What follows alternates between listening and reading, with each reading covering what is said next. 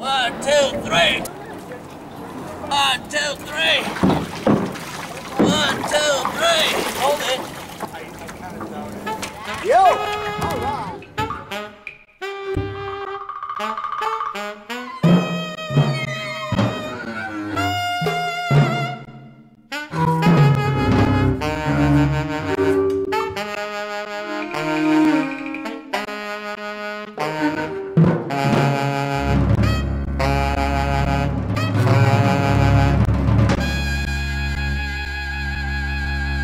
It was on Tuesday the EPA announced it's placing the Gowanus Canal on its Superfund national priorities list. The federal cleanup will take up to 12 years to complete at an estimated cost of $300 to $500 million. The city is disappointed, and so are others, like longtime activist Buddy Scotto. Well, this Superfund, I like the way they use that word fund. They don't have any money at all. The only money that's gone into the canal of any consequence that's affected any change at all has been the money that the grassroots community people did, the $458 million to build a sewer treatment plant. They were not visible and they were not around to help us get that money. They weren't help us around to get us the money to get the millions to get the Flushing Tunnel operational. Oh, great, the federal government can now come in and say, we'll make this a Superfund site and get it cleaned up. We want to be damn sure that it does get cleaned up and that we don't have to wait another 20 or 30 years, because we don't think we should have to wait because of all the work we've already done. The thing is, Superfund sounds great, federal government sounds great. The truth is, it's not super, nor do they have any funds. A lot is being left to the imagination. And one thing I'd like to mention, the city has $150 million to kick off the project versus zero for the feds. And some people say, well, gee, if I have the EPA here, why would I want the city to do it? Let the feds do it. As I mentioned earlier, the feds do not have the money. They get the money for cleanup by litigation and suing. First of all, let me dispel one popular misconception, which is that we get sites cleaned up through litigation. We don't. Over 1,600 sites on the National Superfund list, over 2/3 of those have been completely cleaned up, done, finished, and 0 of them have gotten cleaned up through litigation. The whole principle of the Superfund program is that this is encapsulated in the shorthand term, the polluter pays. In this instance, we've already identified 9 of such responsible parties, as they're called. Many, many, many household names. We're talking about big multinational corporations that have ample resources and ample technical capability to do a job of this complexity and this cost. So I am very optimistic that there will be a core group of responsible parties who are going to be willing and able to do this work when the time comes. The Superfund, I don't think any of us will get to see it at my age or Buddy's age. I mean, people who have been proponents of cleanup.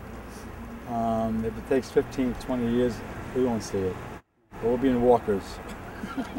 And that's Mr. Scotto's nightmare, that if Superfund comes in at 81 years old, he won't live to see any change. Although I cajole him by saying members of your family have lived to be 98, buddy, you'll see something.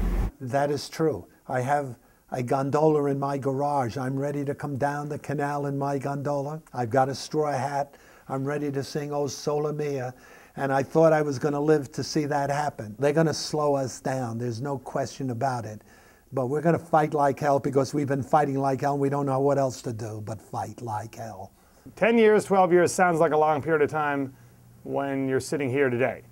On the other hand, for people who have been waiting their entire lifetime, as many of those folks have, Buddy Scotto and others, to get cleanup going, the fact that now it's another 10 or 12 years, I think, is not unreasonable. It took decades, over a century, to contaminate this canal to the point where it is one of the most polluted water bodies in the United States. But give us a decade to turn that around. The bottom line is that we all need to work together to make sure that we change and create a wonderful waterfront that everyone can enjoy. We'll see a lot of wildlife. We're already seeing bait fish in the canal.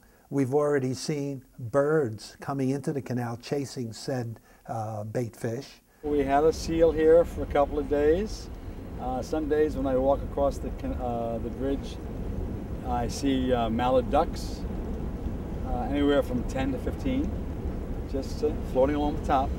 So it's exciting to see wildlife. I think it will become a very attractive place to live. If you think of what the lower west side of Manhattan looked like 20 or 30 years ago with derelict piers and rotting away superstructures there, and what it looks like now with the Hudson River Park and with the spectacular views out over the Hudson River, that can tell you a little bit about the demand for access to our waterways that people really feel very, very strongly. So I anticipate that this will be a more widely desirable location within a decade. A viable waterway for boating, kayaking, eventually maybe some food stores along the way, and a nice walkway to go up and down the canal.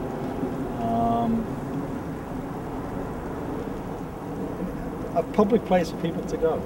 If we clean up the Gowanus Canal and we turn the canal from being a terrible minus to this community to a big positive, we will have done what the Texans were able to do with the San Antonio Riverwalk.